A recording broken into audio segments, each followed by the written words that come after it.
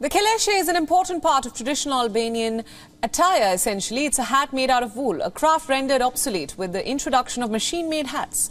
But a family in Tirana is now keeping the tradition of making these hats by hand alive. Take a look. Here in this old bazaar in Qeleshe, Albania, is a tiny shop that is kept up with the tradition of making Qeleshe by hand.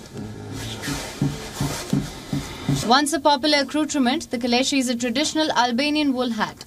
And the 12-step process of making them by hand is not a skill many have. But this tiny family-run shop is hoping to change that and highlight the novelty and ingenuity of the Qeleshe. The Guni family is one of the very few families that have passed it down generations.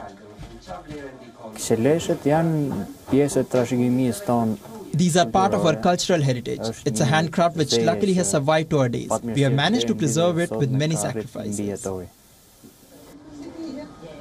Handmade Qeleshe lost popularity when machine-made cheaper hats started trickling in.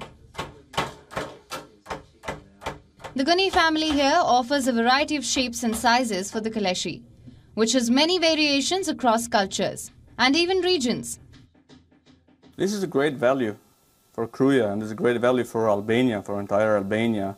And it needs to be promoted because people need to know and also to see how really was a handcraft, and how to preserve the old traditions, how important it is to preserve it, and how good it is for Albania to promote this kind of people, and to help them not to forget this old tradition, making the traditional hat, or not only, but also all the main crafts.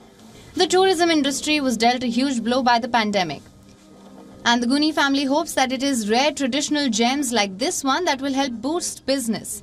In fact, they've managed to find buyers in Western European countries like France and Germany who are happy to accompany them on the journey to give the handmade Qeleshe the recognition it deserves. Bureau Report, WION World is One.